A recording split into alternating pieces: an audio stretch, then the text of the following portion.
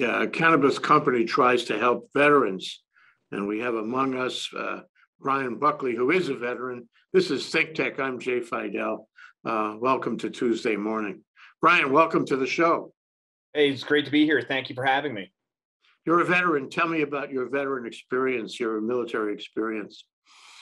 Yeah, I served 9 years in the United States Marine Corps. Started off as an infantry officer, and then I moved on to Marine reconnaissance, and then spent a majority of my career as a team commander in Marine Special Operations, also known as Marine Raiders, and conducted deployments to Iraq, Afghanistan, Southeast Asia, and as well as Africa. You've been through it. There's not too much you can't handle, huh? Yeah, you would think that, but the cannabis industry is a very unique business to be in. I don't think there's anything quite like it. How'd you get into it? Why did you get into it? In 2016, I just started seeing what was going on with our veterans, and myself being 100% disabled. I'm a very big fan of the VA, but I know they have some limitations being a federal agency. And it was at that time we started an organization called Battle Brothers Foundation, where we wanted to provide a holistic approach to help our veterans, just so they could have that same sense of purpose like they did while they served in the military, with the hopes of avoiding a mistake that they couldn't come back from. During that time, I discovered the plant. A good friend of mine, Andy Myers, just started telling me how amazing cannabis was making him feel. He said some infamous line to me where he's like, I gave up a fifth of Jack for a joint. And he started telling me, he's like, listen, I'm getting a great night of sleep. I'm not blacking out at night. I'm not drinking and driving. And when I wake up in the morning, I feel great. And furthermore, he said, I'm starting to get into cultivation, which is really helping me transition from a warrior to a gardener. So I just thought that was really impactful. And I tried some for myself that night. And it was the first night in I don't know how many years I just went to sleep and stayed asleep and just started feeling really good. So I decided to say, hey, let's maybe move this forward a little bit and not just be an advocacy group, but maybe see how far we can push the dial. And had the opportunity to talk with some members of Congress and ask them, what do we have to do to get medical cannabis into the VA system? And they said, if you can get data and get American doctors, you're going to have a good argument. And we've done that so far. We launched our adult use brand here in California called Helmand Valley Growers Company, where 100% of our profits goes back to fund veteran medical cannabis research. And we were very fortunate to partner up through our nonprofit with a firm out of Israel called Niamedic Healthcare and Research Services, as well as University of California at Irvine Health. And we've been approved for an institutional review board, which means we've been cleared to conduct human trials. And our first study is going to happen here in the upcoming months to see if medical cannabis can reduce the symptoms of post-traumatic stress. Let me unpack some of that with you. Where is Helmand Valley? The Helmand province is in the southwest part of Afghanistan. It's an extremely volatile area. The reason being is they have the Helmand River Valley. And that is where they will throw out their poppy seeds, grow poppy, cultivate it into heroin, and it'll be sold, and the Taliban will tax it. So it's a very big financial source for the Taliban. So if you're a Marine Raider and you serve in the Helmand province, you become part of the Helmand Valley Gun Club and get an HVGC tattoo. So we really wanted to keep a military niche to what we were doing here, and we threw the letters HVGC up on the wall. And it came to us relatively quick where we just said Helmand Valley Growers Company. And we're like, well, that really works. Let's go brief the guys, make sure they're good with it. Kind of told them the whole scenario. We got to trademark this, and this is our mission. Are you guys good with it? And they said, not only are we good, but when we get out of the military, can we get a job with you? So that was a pretty easy situation right there. That's great. So your materials talk about PTS. I always thought of it as PTSD. But tell me the difference, and tell me what it stands for, and tell me what it is, and tell me, whether it's the central part of your effort. Yeah, so post-traumatic stress or post-traumatic stress disorder, medically in books, you'll see it as PTSD. Really, the first time I heard it called PTS was from President George Bush, where he just said, this isn't a disorder. These are just things that people have to live with, and we shouldn't make them feel like they have some sort of problem and that, bad things are happening to them or whatnot. They should be kind of open to talk about what they went through. And I'll just share on my own personal experience. Like I stated before, I'm a 100% disabled veteran, and I have 100% post-traumatic stress. And for me, it really was, I had no qualms what I did on the battlefield. The people that we engaged and had to fight with, that's just the nature of the business. However, you do see the non-combatants, like i.e. the women and children, unfortunately get mixed up in the type of warfare we now fight. It's no longer like I tell people like the Napoleonic Wars or Civil War where you showed up on a field and, two lines and you guys just fought, or anything like that. You're literally fighting in people's neighborhoods. That's just the way a counterinsurgency works. And we would always go above and beyond to do what we could to protect the non-combatants, even to put ourselves at greater risk. But unfortunately, we fight some very evil enemy. People should and need to realize that these are not very good people at all. And life is very meaningless to them.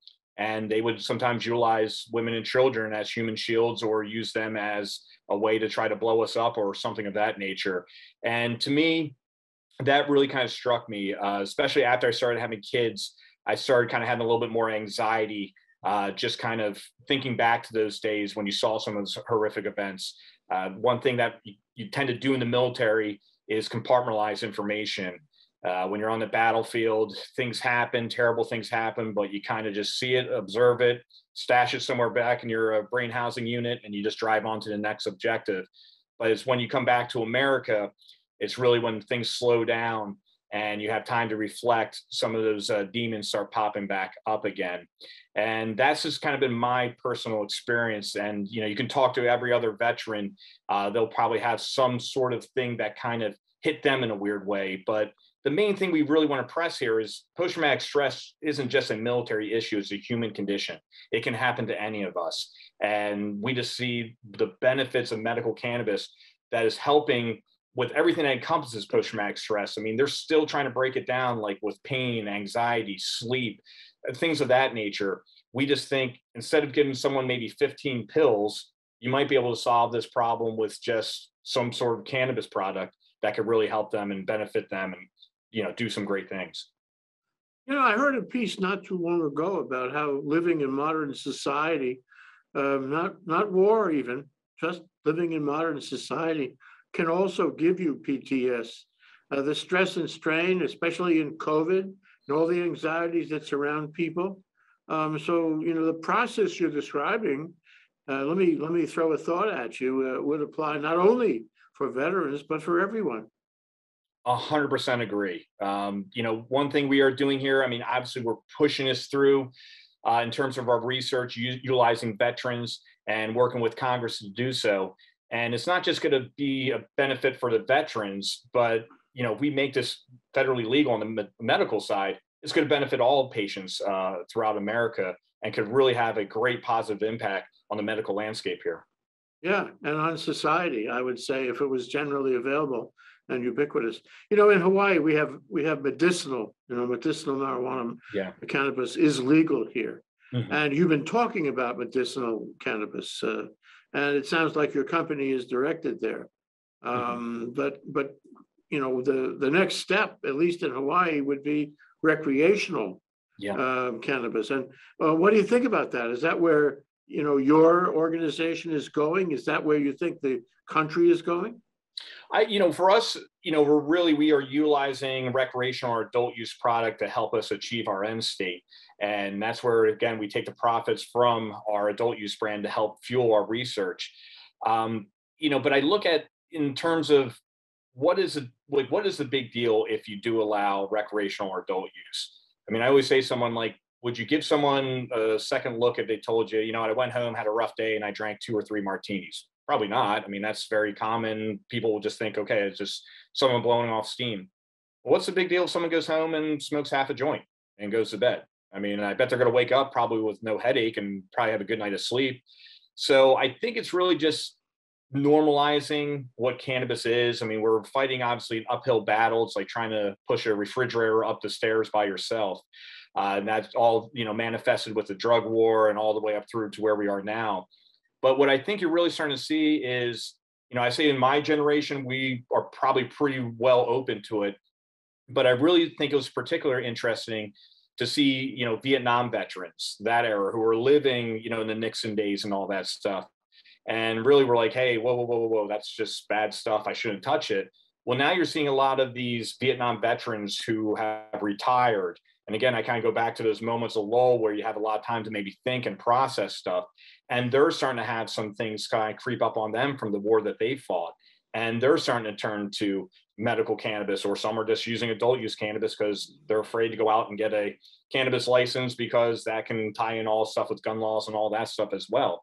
So I think it's starting to get opened up. And, as more and more people kind of talk about how they're good with it, they can accept it. I always tell people, it might seem strange at times, but believe it or not, the government works for us. We don't work for the government. And if we start pushing things and saying, we want this, that's what our representatives, it's literally in their name, should go out for it and do and help us so we can do what we want to do. A couple of other things to unpack. So if I have PTS, how does it affect me? How does it affect my life? How much of a disability is it for me, whether from war or any other purpose? But let's talk about war. Let's talk about, really traumatic experience in war, to see death and dying. And I come back and, I begin to unravel. What is it like for me, and how disabled am I by reason of PTS? It really is, it's kind of individual independent, I would say. Not everyone has kind of the same story, but maybe similar circumstances. And I have a great opportunity to meet with a lot of fellow veterans, both male and female, who are suffering post-traumatic stress or have lost limbs, or even, some of the families who have lost their loved ones. It all kind of impacts us, similar but yet different. And some of the worst cases I have seen are sometimes when the veteran really moves into a state of isolation. That's when you got to really become concerned, because they could be sitting there with a bunch of pills that were prescribed to them. They're living off some government benefits, and they can go out and buy a handle of vodka. And that's when sometimes they sit there and they're just kind of doing the same thing over and over again, numbing themselves out. And they start thinking about, well, what's my purpose? Why am I even here? Maybe they make a mistake and do something not too becoming out in town or whatever it may be. And they just think, maybe it's just time for me to leave. And that's what we definitely want to try to avoid. And that's where I think, in terms of what cannabis can do to kind of, turn down the noise, kind of relax you, I always say kind of lubes up the joints. I mean, if I do a squat, it's going to sound like a Crack Snapple Pop commercial. I mean, it's just, there's a lot of creaking and cracking with me right now. But, I always tell people, it's like with cannabis, it's more of a precision strike versus kind of a boat trying to stop. With cannabis, you kind of feel it, when you're there and you have a good euphoric feeling and you're like, I'm set, I'm good. With alcohol, a lot of times people drink and they feel good, but then they kind of float right over the X and they're a little bit more inebriated than they want to be or need to be. And that's when some problems can occur. So I just see nothing but upside potential for what we can do with this plant, not just on the post-traumatic level, but if you look at all the other medical benefits that I think could come from this plant, it's really an exciting time. And, unfortunately, it's a Schedule I narcotic, so hopefully we can knock this thing down to a Schedule II, or even better, a Schedule III, and really open up the research so we can really discover the power of this plant. Yeah, I want to discuss that with you. But one of the things is, you have some stats on suicide, and I suppose there's stats, or at least conceptually, a connection between PTS for veterans and homelessness for veterans, which is so tragic. Can you talk about that? Yeah, I think one of the most alarming stats I saw, and I believe it was a Boston University study that came out either in June or July this year, where it stated nearly, I think it's like 41,000 veterans and active duty personnel have committed suicide. And during that same time, from October 2001 until recently, when we were involved in both Iraq and Afghanistan, we've lost about 7,500 military personnel on the battlefield. So if you look at that stat, it's actually more dangerous for us to be back home in America than it is for us to be in the battlefield, which I just found that to be I knew it was high, but I didn't think it was that high. And to be honest with you, the number is probably even greater, just due to when a veteran might commit suicide through a vehicle accident or a motorcycle accident. They'll just call it a vehicular accident, but chances are, if it's a guy just crashing into a wall, they probably had some alternative plans on their mind at that point. And homelessness? Homelessness, it's a very big moving target in terms of, especially with Vietnam era and everything up to now. I have not seen an exact study on it. I know it's a lot.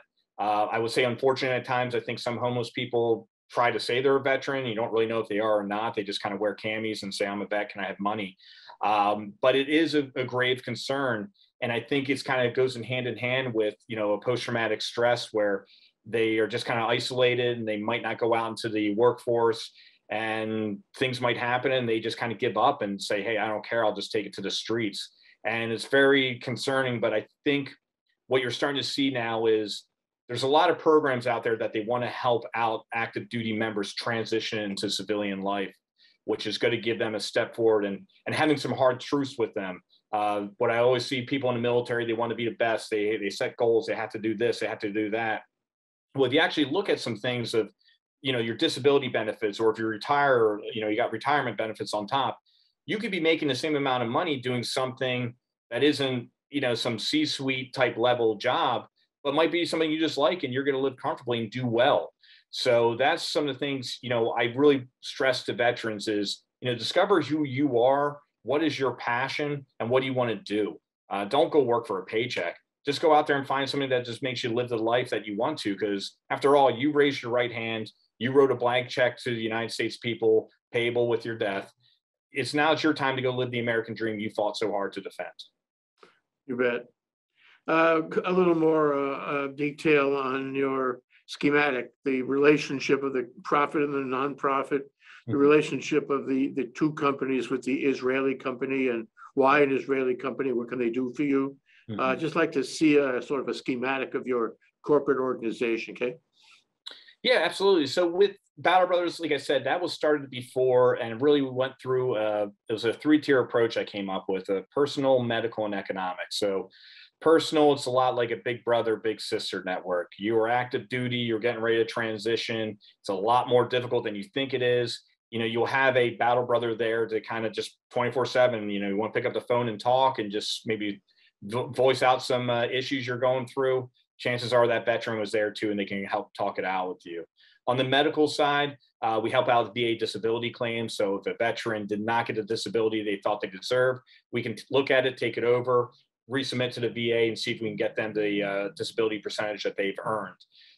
We also provide treatment centers. So if a veteran is suffering from alcoholism or drug abuse or post-traumatic stress or all the above, we can get them into a treatment center, let them take their knee for a little bit, kind of recalibrate and get themselves right and get back out there. And obviously we've discussed some of the medical cannabis research. And then the last part is really the economic phase, is where we help the veteran find a job, just so they have that same sense of purpose like they did in the military. And that's where you really see the difference happen. And I really wanted to make sure, like, hey, you don't have to start from point A and get to point Z. It's custom to that veteran. Sometimes a vet just needs some help with their disability, or they might need treatment, or they might be like, hey, I'm just trying to find a job. You guys got anything like that? And we can kind of custom to them. And really the big thing too is, I'll never say every veteran needs cannabis. I don't know if it makes sense for you. Yeah, you should be able to get it. But what we want to do is at least provide that as a tool and a toolkit for the VA to use if they deem it's necessary at that point. And when we really were looking into this research concept, we just realized how expensive it was going to be. So it was actually, the idea came from a Paul Newman salad dressing bottle where it says 100% of profits to charity. So we talked to our lawyer and our CPA and we're like, can you explain this? And they're like, you guys can totally do that. If you make profits and you want to put things back into a nonprofit, go for it. It's totally legit. So that's where we started. And then with, in terms of the Israelis, we all know how far ahead they are. They're probably about 2 to 3 decades ahead of us on their research. And I was literally at a UCLA cannabis symposium back in 2017. I went out for a coffee break and I met this gentleman named Helmand Valley, and he worked for a firm called Niamedic Healthcare and Research Services. So he was a veteran, I'm a veteran. We just started talking and I told him about the idea and he loved it. And that's when we started working with him. And they come with a very well-respected team. Our head guy is a gentleman named Dr. Victor Novak, who at one point was in charge of the Harvard Clinical Research Institute. He's done numerous FDA trials. I mean, we lost him last year during the height of COVID for a couple months because he had to take over the second largest hospital in Israel's COVID clinic. And then, like I said, the big thing we were kind of missing was the American face. I mean, we know we need American doctors to kind of validate the research. And next thing you know, we got UC Irvine who said, hey, we really appreciate what you guys are doing and we'd like to be a part of this. So really you got the Israeli team who are going to be running the research, and the American side is going to be the principal investigator, basically taking notes as we're going through everything and validating it. And once we get through, we figure it's going to be about 3 trials. We'll have a formulation, a treatment protocol. We're going to do it in multiple states. That's when I'm kind of rounds complete, if you will. And I'll go back in front of Congress and raise my right hand and say, here's your data and here's your American doctors. Can we proceed with FDA trials? Great. Wonderful. Let's take a moment for a picture show. Okay, Bryan, I'm going to flash some pictures we have of you, the organization, and can you just give us a running narrative of what we're looking at? Okay. Yeah, absolutely. Yeah, so those are myself and 2 other Marine Raiders. Andy Myers, who I talked about before. He was the one guy who said, hey, I gave up a fifth of Jack for a joint. And he's actually our head of cultivation. So we're getting ready to start up a cultivation site here in California. And he's going to be the guy running the show. And what's going to be a lot of fun about that is we're going to be bringing more veterans in to work with us. So it's really just going to be a kind of special thing having veterans making medicine for veterans. Okay. And this is what we would say, we call these patient appreciation days. We would go out to certain dispensaries. We'll offer some sort of a promotional deal. And it's a great time because we get a lot of people coming out, a lot of veterans, and we get to just kind of talk to them one-on-one. And that's what we really like is, we like to talk to veterans and say, what is working for you or what would you guys like to see? And from that, we take some more ideas and we'll come out with either a new strain or a new delivery system, whatever it might be. But we're just here to service the veterans. Yeah, and there we are. I think that's the first time we actually started filling some of our distillate cartridges. So that's us in the lab, just cleaning up some of the carts right there. And there we are in the lab again. Usually isn't that happy down there, but I'm glad they're smiling. So usually a lot of hard work in that area. But you can see the guys are in there putting everything together, just kind of pressing the caps and just getting everything to a finished product, which Andy's holding right there in his hand, one of our boxes. And that's just us holding some oil right there that just came in. So that's actually our live resin, which was really exciting. I love live resin. It really is starting to take off here in California, where you just chop the plant, you do a fresh frozen, and then you manufacture the plant as is. You add nothing to it, and really just gives you a great terpene profile, and you get the full entourage effect. And it's not really that huge of a head high, if you will. I mean, you're going to feel good, but it really does nice work on your body, and it's just almost like smoking the flower itself. Yep, and there's one of our finished products right there. So that might be our Afghanimal strain that has done very well. That's one of our sativa packaging. So one thing we like to do is we have black packaging for indica, lighter packaging for sativa, and a green one for our hybrid. And yep, there's our hybrid one right there. So it makes it very easy for the consumer to kind of find what they're looking for. Okay, let's move on. Let's move on to the political side of things.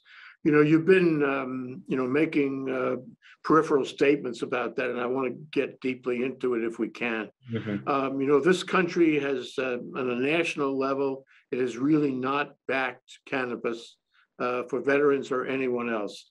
On the other hand, a number of states, it must be well over a dozen now, have made cannabis legal from a medicinal point of view.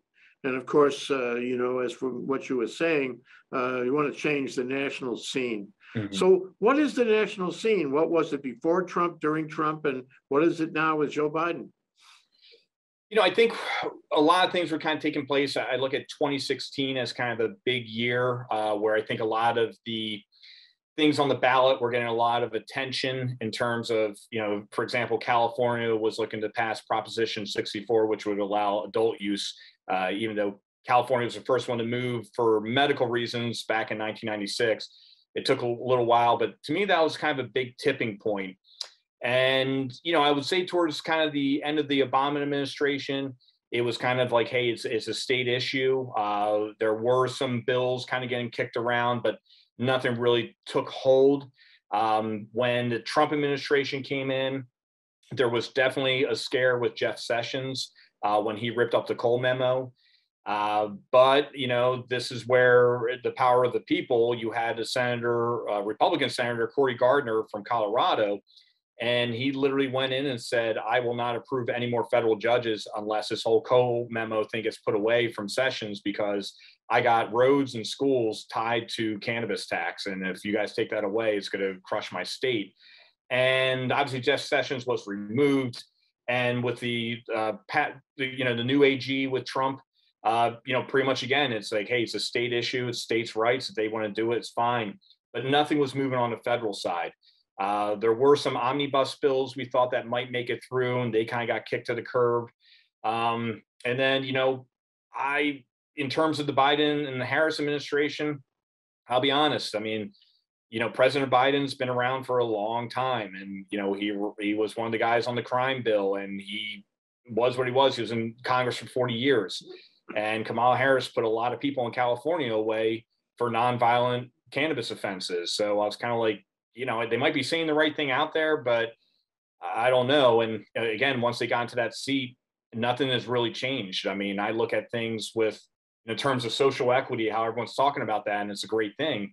Well, the President of the United States could make a huge dent in social equity by just releasing everyone who's in jail right now for nonviolent marijuana offense. I mean, he could make that happen right now.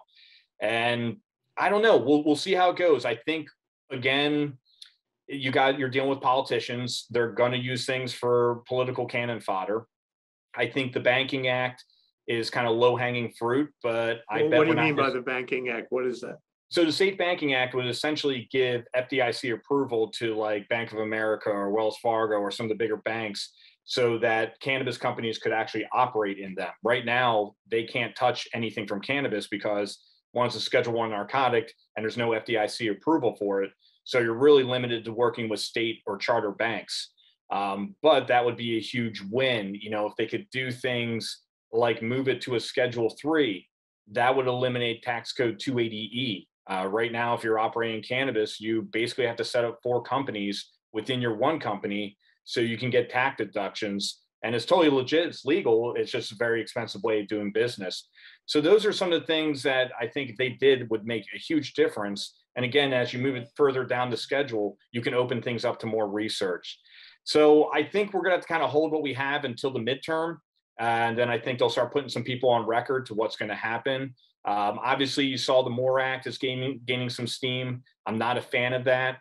I mean, you're putting a 5% federal tax on cannabis that would mature into an 8% tax 3 years.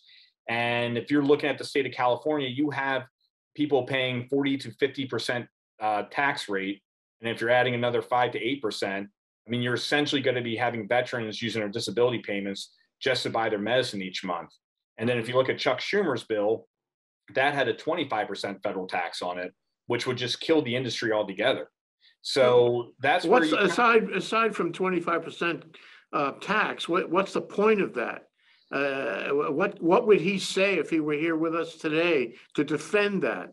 The only thing I think they could say on the upside was like, well, 280E is gone. You could save money here, there, and there. But I think it's just not being in touch of the reality on the ground. I really feel people look at cannabis like we're all billionaires walking around with a ton of money. That's not the case. I mean, for example, I haven't even given myself a paycheck yet because I'm just putting everything back into the company.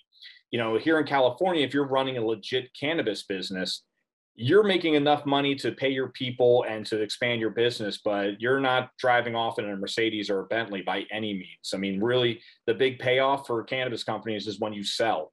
So that's where I think people have to come to a grips with reality and understand what's happening on the ground. And that's even why you have such a problem here, especially in California, with the illicit market. I mean, right now, they estimated in 2020, the legal market, cannabis market here in California made about $4 billion. They think that the illicit market made about $8 billion. And I can talk to people who are in the illicit market, and they have no desire to move into the legal market just due to the high taxation and the barrier of entry. And that's where you just tell them, like, listen, go with a volume play here, reduce taxes, make them somewhat normal, and you're going to start seeing people seeing the benefits of coming in. And it's not just so much of a money issue too. You got to look at it from a safety standpoint. When I send my products out, before they even hit the shelf, they're going to a third-party state tester, and they're going to go through to ensure that everything's clean, safe, and humans can consume it. You go into an illicit shop, they don't do anything like that. So you have no idea what you're putting into your body. And back in, I think, what it was 2020, 2019, when VapeGate was happening and people were using vape products and their lungs were getting shredded, none of that came from any legal store in California. It was all from the illicit market. A couple of other things. You mentioned that what Gardner was a champion of cannabis for veterans and for the people, for medicinal purposes anyway. Are there any other champions in Congress that you can call upon for or in connection with the 2022 election? Well, you got to look at, like, Representative Blumenauer has been a big one. Obviously, you got Cory Booker, who was one of the people working on the MORE Act. And there's a lot more of them out there that, I have been engaged with, people within Arizona, people in Hawaii, people from my home state of Pennsylvania. And they're seeing the benefits. And one of the nice things I have kind of in my back pocket is, I'm a veteran. And I just say to them, you sent us to war. Now it's your turn to fix us. And I think they're very open to the idea. But, I always tell people, I'm like, do you think Elon Musk we would have what he has there with Tesla if that was a government ran company? And people are like, no way. I'm like, exactly. The private world, you can move fast. I mean, people want to know money in, money out. How can you do it? Government gets tied in with a lot of bureaucracy, and there's elections and new people come in with new ideas. So that's why we kind of wanted to put the burden on our shoulders of proving the medical benefits through data-driven results. And I think once we have it, and we're very bullish, we're going to do it because the Israelis have already. We just need to put the American face on it. Numbers don't lie. And I just want to supply both Democrat and Republican all the ammo they need to say this stuff works. Why are we sitting on our hands and not helping out our veterans? Well, that takes me to how do you think this issue is going to play in the 2022 election? I mean, politics are as thick as you can imagine. There's so many other issues and fights and divisiveness and what have you in this country. The country is in a threat, is being threatened by so much now. Yeah. How is this issue going to play, and on which side of the political fence is it going to fall? It'll be interesting because kind of what you noticed in the 2020 election, you obviously had some states that were going to either add adult use or medical use, and it wasn't a big deal. It wasn't really capturing the headlines. It was kind of like, okay, another state wants to go with cannabis, which I thought was great. I mean, it's just kind of like, okay, someone wants to rename a junior high or a high school, like, fine, great. So to me, that kind of makes it a little bit more normal. I do think towards the 2022 election, I think you will see things like the MORE Act and Chuck Schumer's bill and things like that come a little bit more to light, because I think people are worried about losing power in Congress. They're going to want to put people on the record and see how they vote and see if it can be used for them or against them during their local elections. So your constituency politically, I remember, that the number of people in uniform are about 1 million in this country. And the people who are actual veterans would be what, more or less than that? And are they all in your constituency? I mean, if you were to wave a flag, so to speak, how many people would follow you down the street on this issue? I mean, people who would be beneficiaries. Absolutely. Yeah, it's really interesting. I think we're winning more hearts and minds every day. In 2016, I was telling some high-ranking military officers my idea of what I wanted to do, and you kind of got the popped eyebrow and like marijuana, like they just weren't really getting it. But fast forward 4 years later, and they start seeing some of the progress, seeing some of the stories veterans are sharing, and some of the benefits that are coming from it. Those same people are now coming to me saying, you guys had the right idea back then, and we're in full support. I mean, I had a really good friend of mine who retires a high-ranking officer, and he just said, he's like, I was meeting with some members of Congress, and he's like, I said something I never thought I'd say, and he's like, I stood up, and he's like, guys, I never thought I'd say this in a million years, but we need more cannabis research, and he's like, we need to get a hold of my friend Bryan Buckley out in California. And he opened a door for me to talk to some more politicians. So I think people are seeing it. People are very open to it, and definitely, how long this war was from 2001 till recently. You just have a lot of Americans who served at one time or the other who are dealing with a lot of issues. Again, like I say, warfare is not what it once was. It's more of a 360-degree battlefield. There is no front line. So it really has impacts on everyone.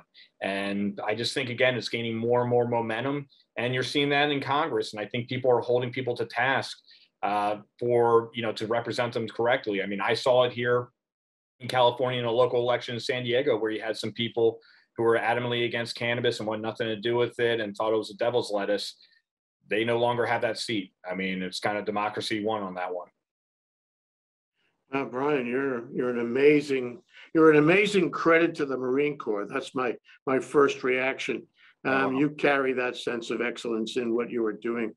And it sounds to me like you are the center, a founder, truly the CEO and leader of this organization. But what's the succession plan? You can't do it all alone, and you can't do it forever. What happens after you? Really the end state for us is to get this into the VA. I would love nothing more to see this into the VA hospital, and they just have it right there in the shop, and the vet goes there with their script and says, I need a gram of Granddaddy Purple or whatever it may be, and they get it. It definitely takes a village. I have an outstanding network of veterans I work with, in particular a group called the Veterans Action Council, where it's vets all around the country. We come together 3 days a week and we work on dealing with politicians. We review bills, we give our input. We also like to talk to veterans, see what some of their issues are, and we hold roundtables. And, I think for me, it's just I always want to work myself out of a job. I know there's going to come to a point where I've taken this as far as I can, and it's going to have to kind of off and run on its own. It's kind of like a kid. You're going to raise it, and then eventually it's going to go to college and go off and do great things. So I just want to take this as far as I can take it and get it to the point where we make it federally legal. Then I'll gladly take a step aside and go find another problem to go solve, and, just feel good at night knowing that veterans are taken care of. Bryan, I'm so glad we got you on the show, and I'm so happy we had this discussion with you. It's a fabulous discussion, and your organization is fabulous too. And we wish you well in all particulars. Thank you so much for coming on. Well, thank you, sir. Appreciate it. It was a great time. Aloha.